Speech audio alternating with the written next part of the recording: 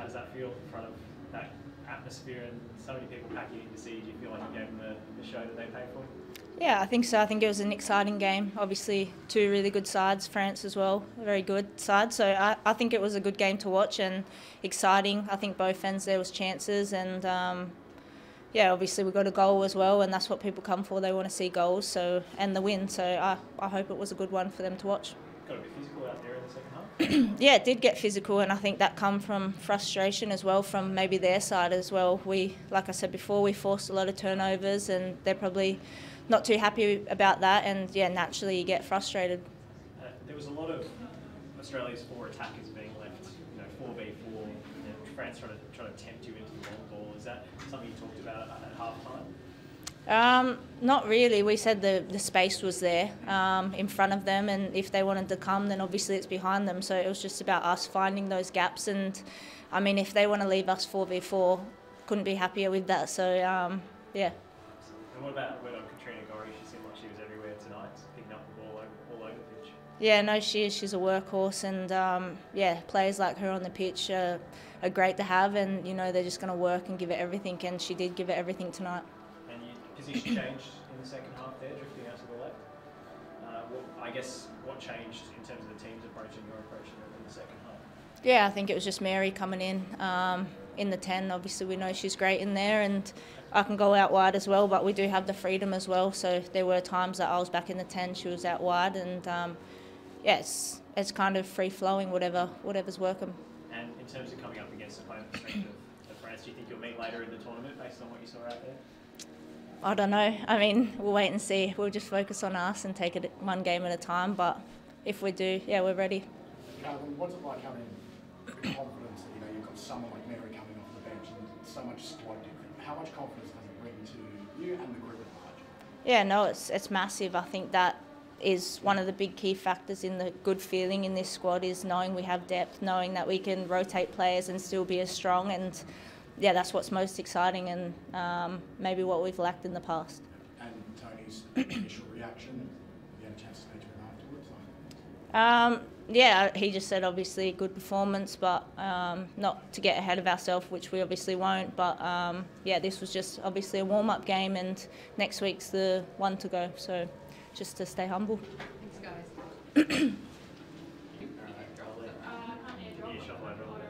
Oh, but you don't want to. Wow. Well, how did you find that out there with a new centre-back partner?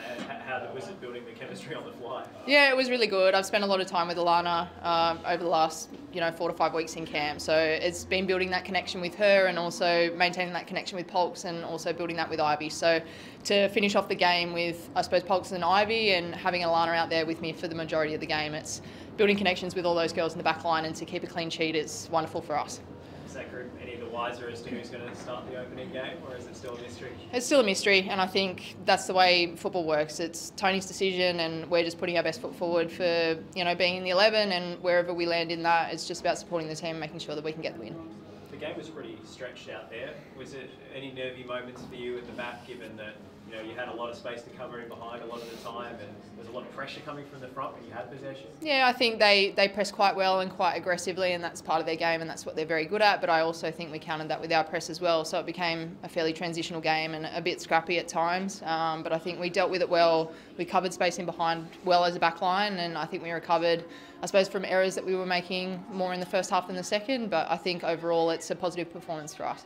And what kind of challenge did Lasome pose to Mark?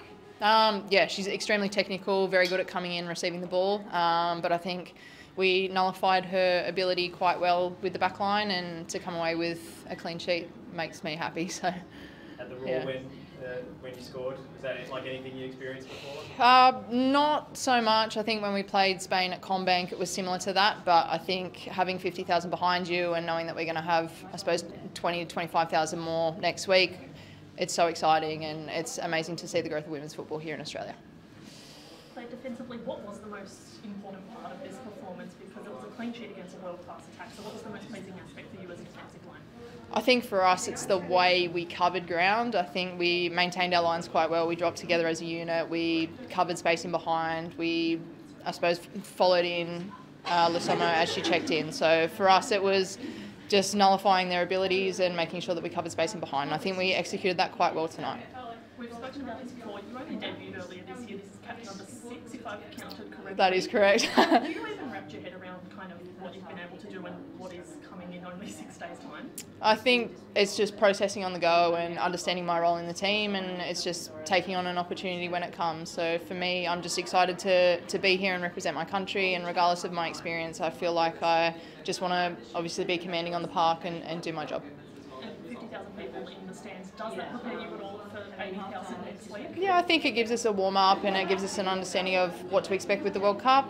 I think it was a great hit out for us. Obviously, there's things that we can be working on in leading into next week, but I think overall it's good to come away with a win.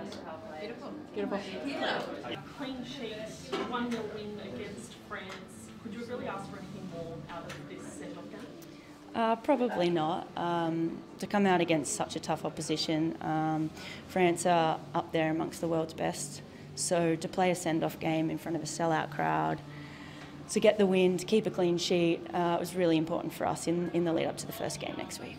In that second half, you seem to be a bit more central. Is that something you guys have been working on? Is that something you're comfortable with? Because I think we all assume you're running down the wing at the best of times. So was that something you guys have practiced on? Yeah, I have played in the 9 on and off before. Have trained it a little bit.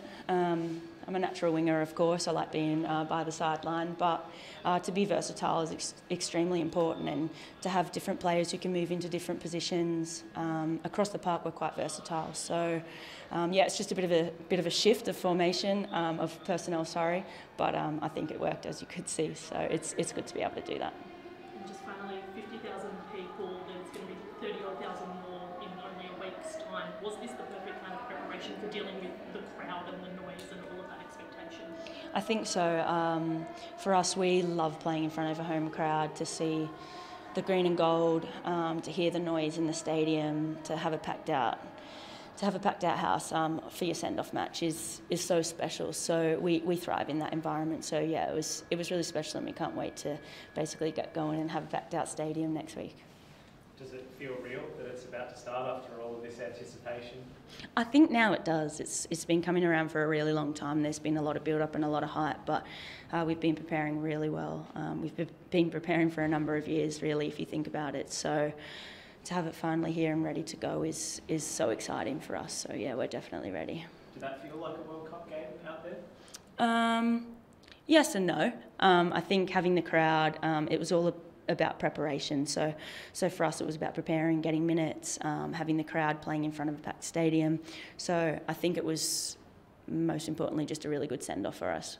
Talk us through the goal and the assist. I was just saying, if you find Mary in the box, she'll score. So I could hear her yelling, and I saw her out of the corner of my eye. But we like to play on the break. So for us to get in behind like that, and yeah, like I said, play in Mary, and it'll be in the back of the net. It seemed like the reaction from the other players said it all to her goal. It seemed like a bit of a special one for everybody. Yeah, it was. To have somebody come off the bench and play like that, and to score, to get the winning goal for you, it takes a whole team, not just the starting 11. So important to have those game changers who can come on and do the job for the team like Mary did tonight. Thanks.